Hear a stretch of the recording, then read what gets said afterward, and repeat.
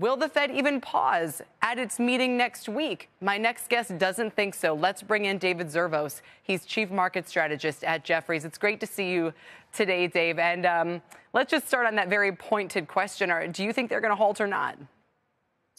I don't, Kelly. I think they're going to, as we've been talking with our clients, I think they're going to try to compartmentalize financial instability risks with balance sheet tools, dealing with them with balance sheet tools like the new funding facility, like the discount window and the very generous terms that they've put forward on the discount window, and then leave traditional monetary policy, interest rates, and the general process of QT, leave that for the dual mandate for dealing with the inflation and the unemployment trade-off/risks that they are still very much dealing with. So I think you're going to see this very much go along the lines of what happened in the UK with the LDI crisis, where the Bank of England solved the problem with a funding facility-like structure, and then in the not too distant future was still resuming its monetary policy goals on inflation fighting via tightenings or whatever was necessary. But Dave, and whatever is necessary. Let me ask you the following: so inflation peaked at 9% last June. It's already come down by a third. We have an economy that's clearly slowing, will do so even more now. The job market is going to weaken after this all comes through.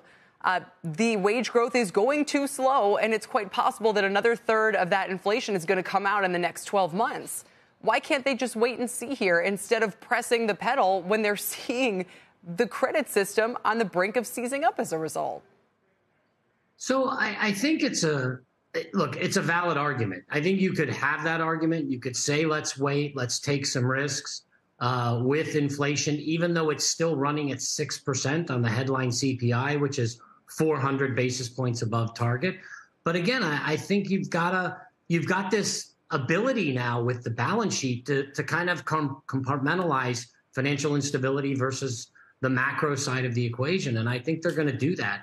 I think you can make that argument, Kelly, and it's not an unreasonable argument. In 1998, for example, when there was a lot of financial instability, the Fed cut 3 times. I think they do look back on that now and say, I wish we wouldn't have done that. I wish we would have figured out another way to do it, because the NASDAQ tripled in the next 18 months and they had a huge bubble on their hands and had to take rates up even higher than they probably would have ever thought. I think we got to 6.5 by April of 2000, and then a crash was upon us. So I think you've got to be careful here. You've got to think about what the risks are. And you're absolutely right. We are nearing the end of this tightening. We were probably 25 to 75 basis points away from where we needed to stop, I think, given what's going on. But again, do you want to stop because of this, or do you want to kind of just do, what you set out to do on the inflation fight and not get into this hairy debate that I think the Fed will get into if they slow for financial stability reasons, which is, are they taking kind of 1970s type risks? Yeah.